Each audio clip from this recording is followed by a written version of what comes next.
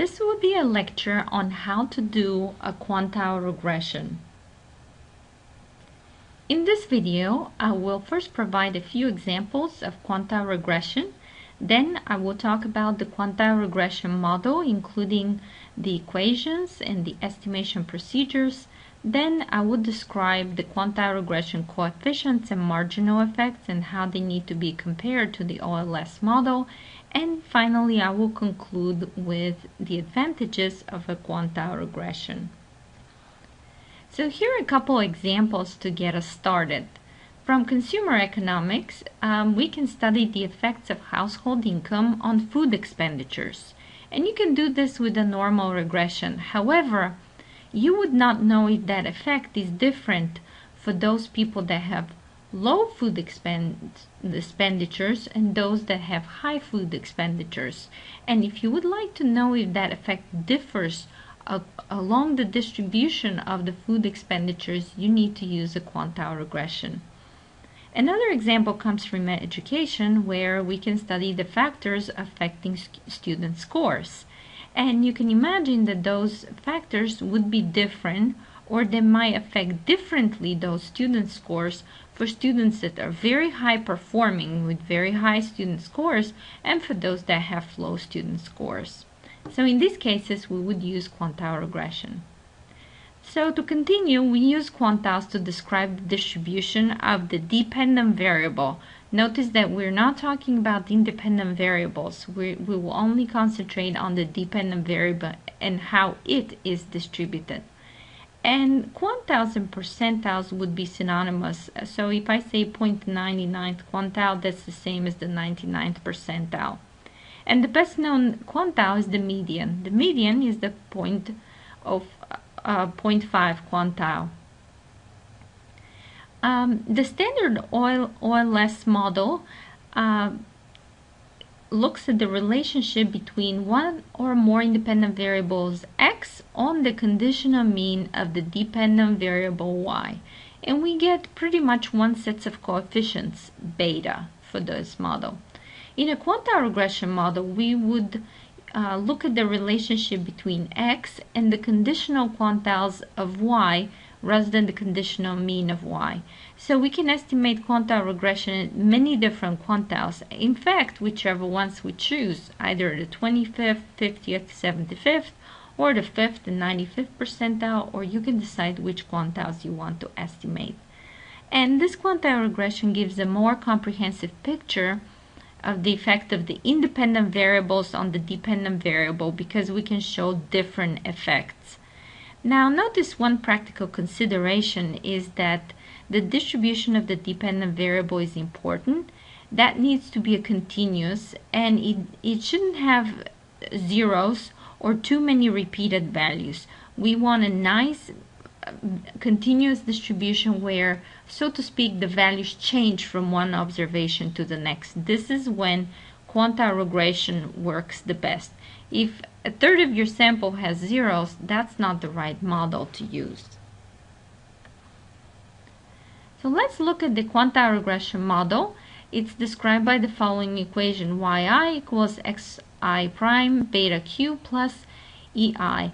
So notice that instead of having one coefficient beta, now we would have sets of coefficients beta q, where these coefficients would be associated with the qth quantile of the dependent variable. So now a little bit on the estimation procedures. We know that the OLS minimizes the sum of squares of the model prediction error ei. So we maximize those ei squared, the sum of those. In the median regression, which we also call the least absolute deviation regression, that minimizes this value here, the summation of the absolute values of ei. So notice how this is different than the sum of squares.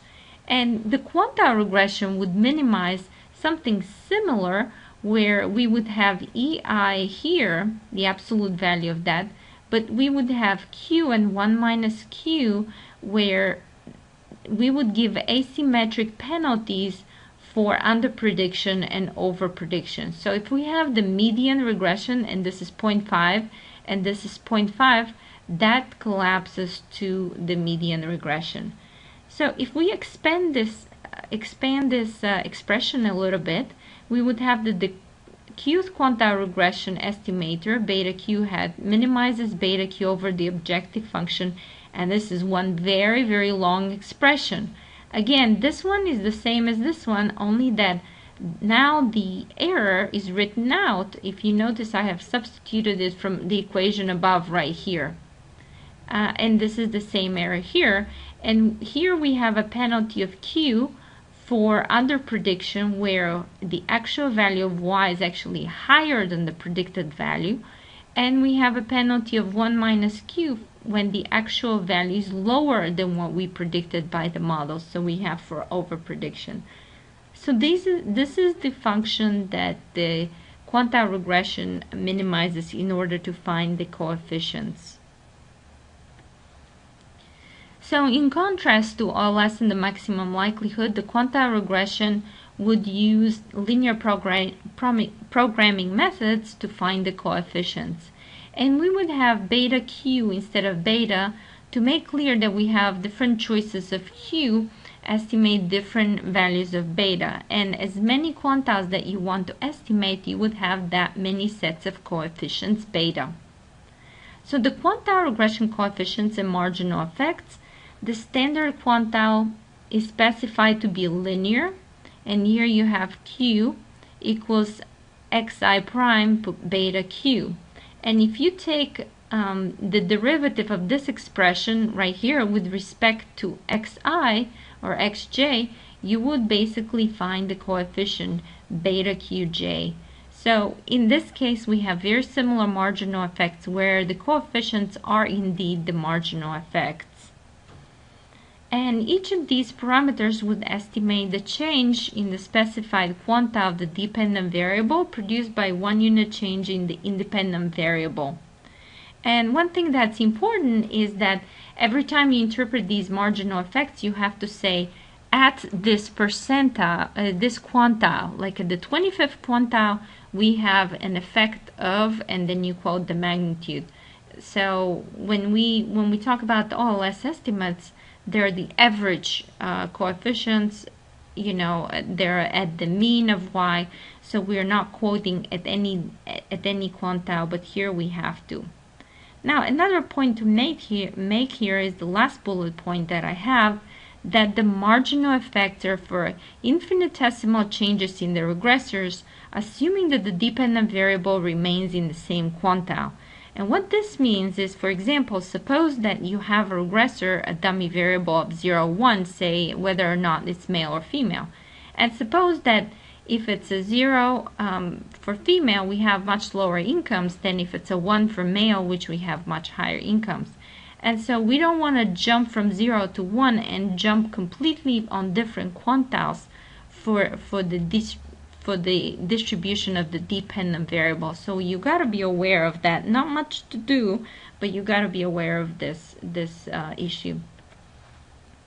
So unlike interpretations of OLS regression, the interpretations of the quantile regression results need to specify which quantile of the dependent variable they refer to. So as I mentioned again, you need to say at the 25th percentile we have a 1 unit change in x brings so many units change in y. And in this type of quantile regression, we would be concerned with two types of significance that are important for these coefficients. The first ones are when the quantile coefficients are significantly different than 0.